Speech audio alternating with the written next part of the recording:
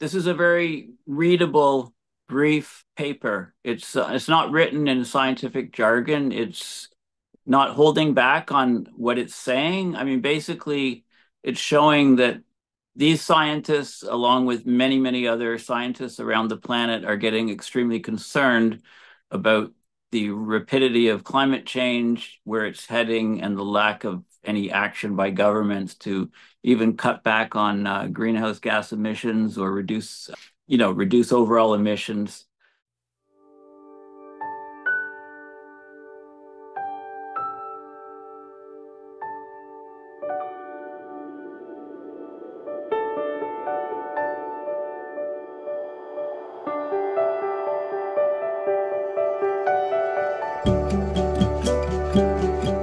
Well, hello and welcome to the Climate Emergency Forum.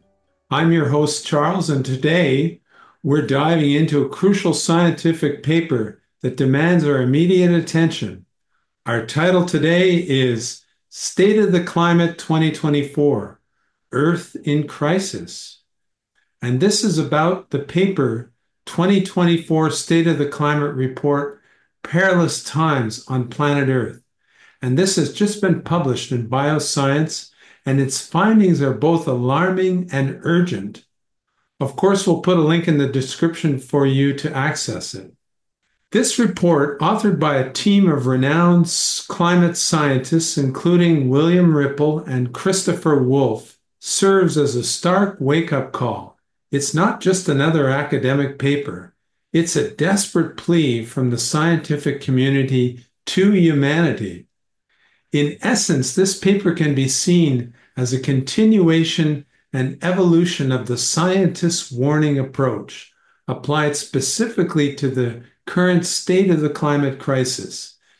It maintains the core elements of urgency, comprehensive analysis, and call for action that characterize the scientists' warning papers we've covered in previous videos. The message is clear. We are on the brink of an irreversible climate disaster. The report highlights that despite decades of warnings, we're still moving in the wrong direction. Fossil fuel emissions have reached an all-time high, and we've just experienced the three hottest days ever recorded in July of 2024. What sets this report apart is its comprehensive analysis of 35 planetary vital signs. These indicators paint a grim picture of our planet's health. From record-breaking sea surface temperatures to unprecedented ice loss in Antarctica and Greenland, the evidence is overwhelming. But this report isn't just about numbers and graphs. It's about the real-world impacts we're already seeing. Devastating wildfires, deadly heat waves, and catastrophic floods are becoming more frequent and intense. These aren't distant threats. They're happening now, affecting millions of people worldwide. The authors don't mince words. They state that we're amid an abrupt climate upheaval, a situation never before encountered in human history. We've pushed our planet into climatic conditions not ever seen before our species evolved.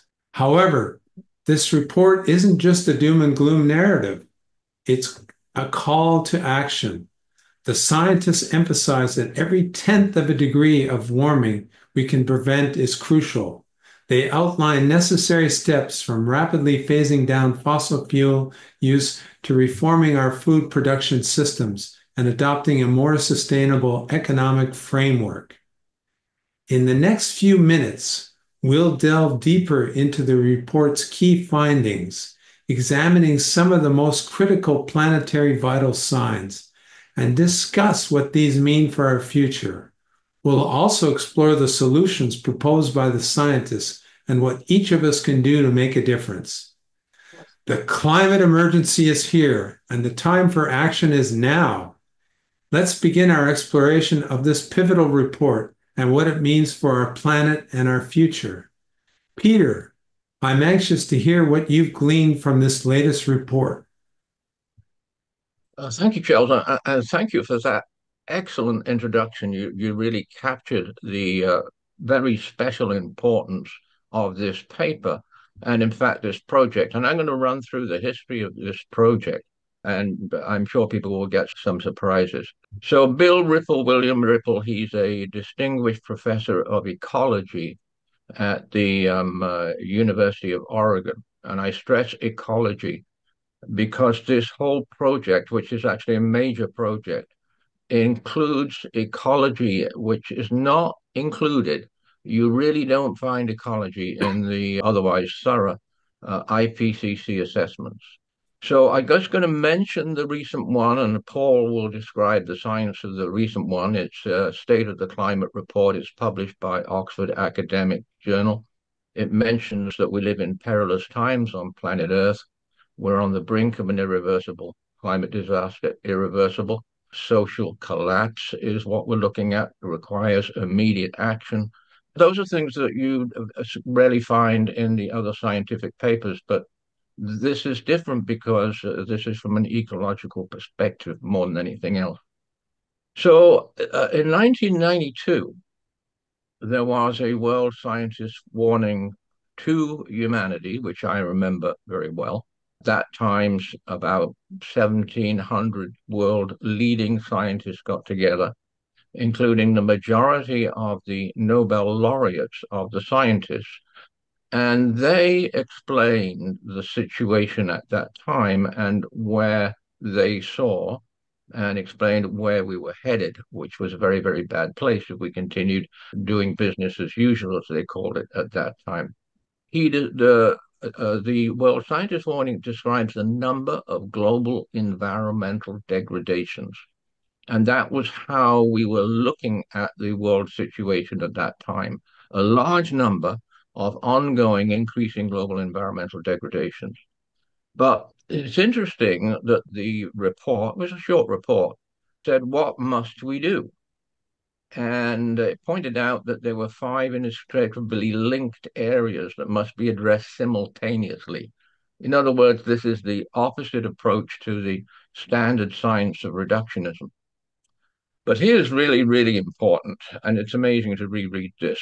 We must bring environmentally damaging activities under control to restore and protect the integrity of the Earth systems we depend on. So that's exactly what we have to do now, still, and we haven't done. But what about this? We must, for example, move away from fossil fuels to a more benign, inexhaustible energy sources to cut greenhouse gas emissions and the pollution of our air and water, which comes from burning fossil fuels. We must halt deforestation. We must halt the injury to and the loss of agricultural land, and goes on to animal species and the oceans.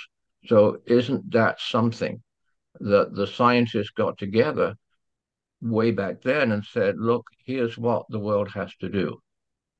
I also want to mention that in this warning, they had war, which of course is, I sort of try and remind myself and people of often because we're not going to get anywhere all the time. We're killing each other in these vast numbers. But they do have war, which is very unusual and special. Success in this global endeavor will require a great reduction in violence and war, a new attitude towards discharging our responsibility for caring ourselves and the earth. So that's the really quite amazing in a sense. World scientists warning to humanity, and humanity, of course, tragically didn't pick up on that apparently. Although we did have in the same year the Big Earth Summit and the 1992 Convention on Climate Change. So the first paper that Bill Ripple and some colleagues published was in 2017. November, they published what they called a second notice of the World Scientist Warning to Humanity. So that's what started what has become a major, major endeavor and scientific project. They put together 15,500 scientific signatories to this paper. almost as much as the original one, from 184 countries. Now, that's really important, of course, because we have a global look at this. What I noticed that they did was that in this paper and in subsequent ones, they updated the trends, what we call indicators now, and they include multiple indicators. And I want to point out that these are very readable papers. In many ways, they're better to go to than the IPCC assessments.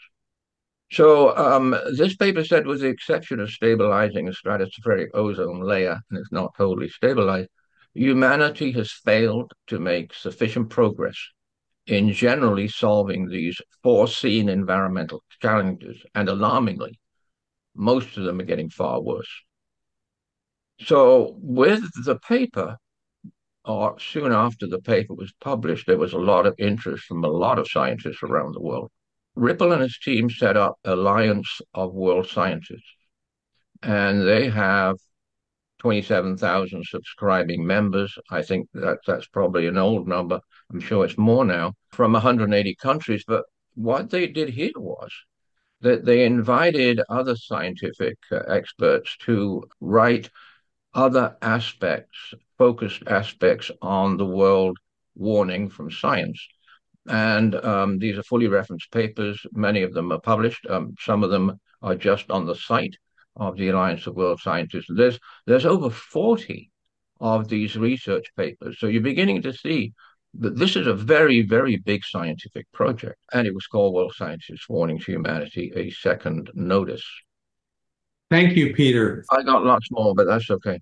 Thank you for that contextual perspective on the work of William Ripple and from 2017 and also the original warning in 1992. So it's really fascinating. And now I'd like to turn to Paul. Paul, what have you gleaned from this report?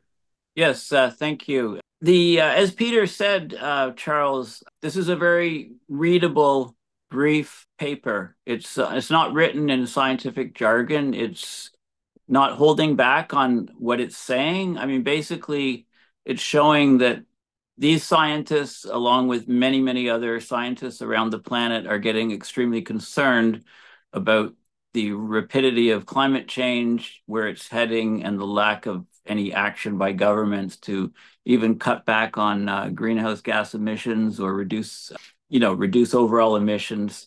So the paper is, yeah, it's a lot easier to read than any of the IPCC documents. And Peter's given a good history and sort of background of it. The Rio Earth Summit, many people think of that as being sort of a turning point, hopefully, for the world. And it turns out that, emissions have still increased at an accelerating rate since then.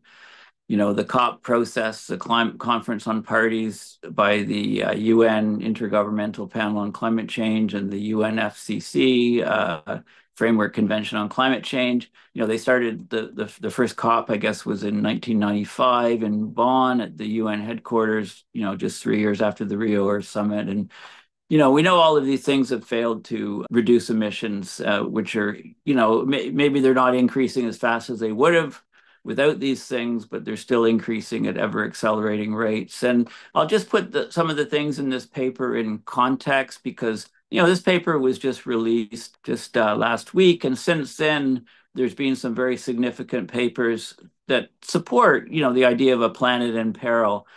So the British Zoological Society and the WWF, not the wrestling, but the World Wildlife Fund people, did a joint report on what they call the Planet Living Index. And we've had a 73% drop in wildlife between 1970 and 2020. We're basically losing wildlife on our planet. It was even higher in Latin America, the Caribbean, it was 95%. The drops in fresh water are huge. Terrestrial, sort of in the middle, and marine is the lowest, but marine, ocean is even 56% drop.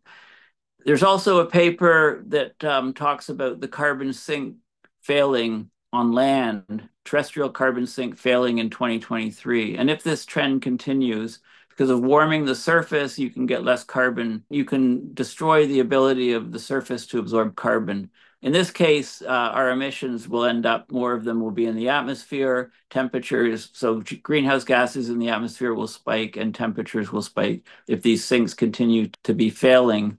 We're seeing lots of increases in the price of everyday goods and things. Inflation's rampant. Central bankers aim for 2% inflation. About half of that appears to be from climate change, even more than that for food inflation. We're getting massive disasters around the planet. Most recently, the Hurricane Helene, $200 billion plus, and Hurricane Milton, 50 to 100 billion estimates on that. Combine those two storms, and that's almost a half of the U.S. military budget, just to put it in context. And these things will cause inflation. The inflation, they're a big chunk of GDP. And we have tipping points to be concerned about, which are mentioned in the State of the Climate report. And also there were separate reports on tipping points. A really good one came out by Lenton et al., I think edited by Lenton in 2023. And the primary tipping points that we're concerned about are the AMOC, the Atlantic Meridional Overturning Circulation, ocean currents, and also the Amazon rainforest. As bad as climate change is, it's still it's happening faster and faster, but it's still following sort of linear trends, somewhat, super linear, accelerating upwards. But it's not just showing breakpoints, and these tipping points are essentially breakpoints in the climate.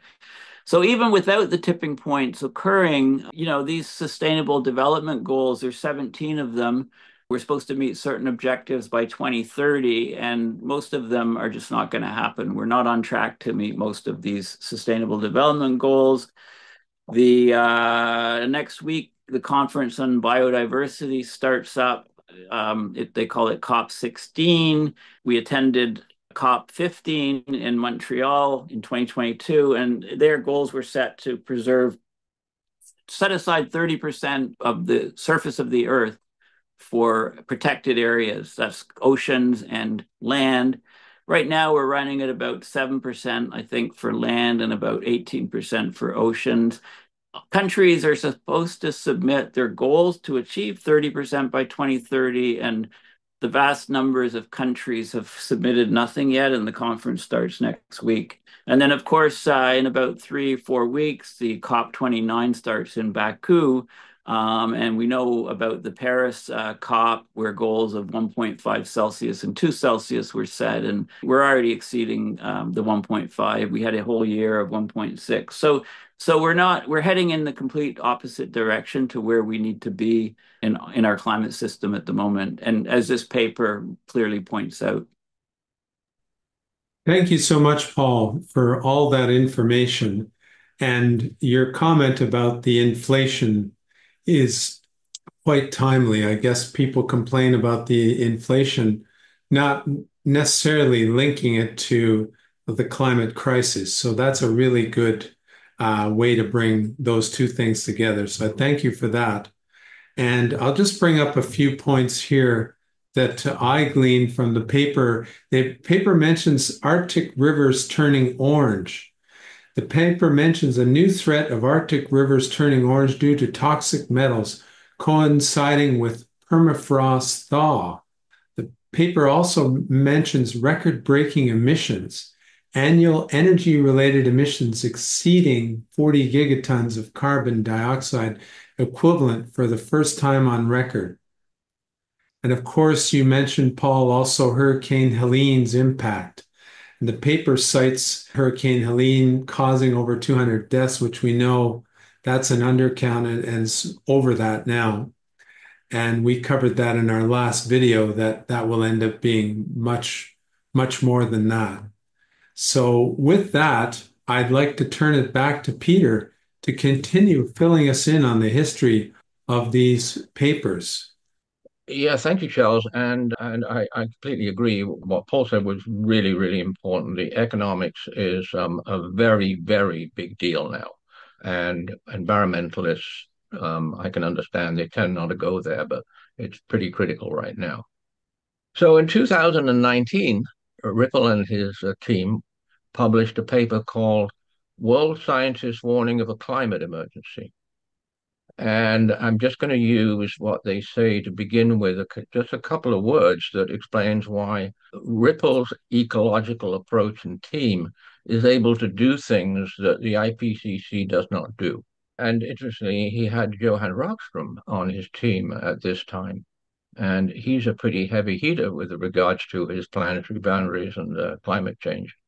So the quote is, scientists have a moral obligation to clearly warn humanity of any catastrophic threat and to tell it as it is. This is a language and description that you will not find in the IPCC because they're under their intergovernmental panel on climate change. They're under government constraints, and they do not use terms that are called value judgments. So they don't say how dangerous it is, even. They don't use that term. And they don't tell it as it is. So it is really, really great that Bill Ripple has built up a very big team now of helping us, helping the world really understand where we're at, and also giving recommendations because the IPCC gives choices of things that we could do, but it doesn't make recommendations. These papers do. Again, they included updated trends, multiple updated trends, a large number at that time. So if things had progressed so badly in the wrong direction that in 2022, they published another one with even more of the leading scientists of the world.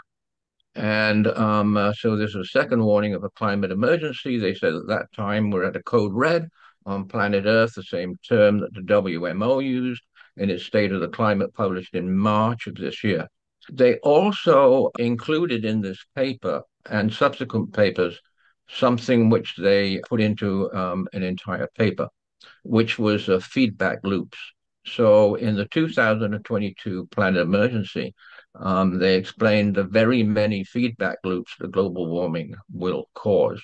So that brings me to 2023, last year, State of the Climate Report. So they're doing State of the Climate reports now every year. And there they said something again, which the IPCC couldn't say, which is that planet Earth is under siege. Actually, that's nothing new. There have been academics writing about that in those terms for actually many years, that the planet Earth is in peril. In the 2000, this brings me to the 2024, which Paul is going to talk about. But when we got to 2000, there's major world climate experts on this particular one.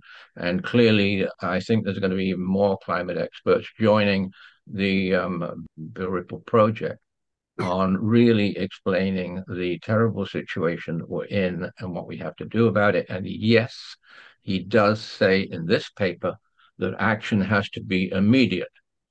It's beyond urgent, folks, right? We've been on urgent for many years. So we're on immediate now.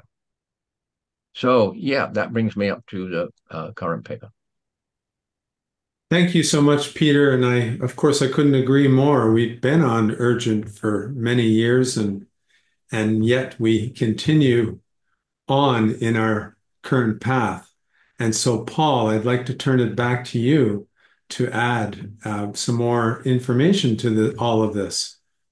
Yeah, so State of the Climate 2024, very readable paper on how our planet's in peril. I love all the graphs showing, the trends. It's very easy to see what's happening, and even putting that in context with the wildlife report of a 73% drop and the lack of carbon sink terrestrial, in 2023. All these things are just pointing one direction, and that is that we are in a very urgent, dire situation. But I mean, how will we know if governments are taking this seriously? Because governments are saying that we're in a climate emergency. Many of them have declared it, but their actions do the exact opposite. So to give you an example, one unnamed prime minister of some unnamed country said, we're in a climate emergency, and then a few weeks later committed billions of dollars to buying a pipeline and putting a new pipeline across the country. So this is like a farce. This is like like ridiculous. So how will we know when we're in an emergency, when governments actually walk the talk and treat this as an emergency? Well, look at other emergencies. Look at World War One, World War Two, COVID. How did governments respond? Okay, so a number of different things that they did is, first of all, they opened the taps on money, right? During the COVID emergency, they sent the public billions of dollars to so that they could, get groceries and do things while staying at home. They responded very, very quickly with money. And so if they actually treat this as an emergency, they'll pump billions of dollars into renewables and they'll completely cut off funding to fossil fuel companies. They'll have all kinds of policies enacted and they won't be voluntary. There'll be mandatory policies. We had food rationing in World War One, World War Two, right? Car manufacturers couldn't make cars in World War Two in North America. They had to make jeeps and tanks to fight the emergency. So policy will be in your face and noticeable, and they'll treat it like an emergency. They'll create all kinds of new government departments to monitor the policies and how they're working, and they'll have all kinds of metrics published on what's happening. World War II, they let people know, well, keep doing what you're doing, we're going to win this thing, right? So they created all kinds of national inspiration and propaganda, and this involved the media. So they got the media on board, right? You couldn't have the media saying we need balance and talking to climate deniers and all that garbage and nonsense going on. And they use the media as a vehicle to get the public on board and explain exactly why we need to do this. So we have mainstream media outlets around the world talking nonstop about 73% declines of wildlife, about losing the carbon sink, and about how it's a perilous time for us, and not talking about Haitians eating dogs, and all this nonsense and fake stuff that's going on. So we'll clearly know when they're treating this as an emergency, and they're nowhere close to it yet. And the fact that they call it a climate emergency and do nothing about it, they're taking huge hits to credibility. So people, then they wonder, why aren't people trusting governments on either, the right political spectrum or the left? And it's just craziness. So we'll know. And Greta Thunberg wrote a great book, The Climate Book, interviewed 100 different people. One whole chapter is on the very things I'm talking about. We will know when governments are acting as if it's a climate emergency, and they're nowhere close to that at the moment, and they need to be. Thank you so much, Paul, for sharing all these insights, especially the insight from Greta's book, which should be something we all aspire to read and look at. So thank you for sharing that, and thank you also, Peter, for sharing about the history of the scientist's warning and its evolution over a period of time. So now I would like to also thank our audience for tuning in to us today and taking in our message. And if you learned something from this video, please consider liking the video. And if you haven't done so already, subscribing. And so we look forward to seeing you again on the next Climate Emergency Forum.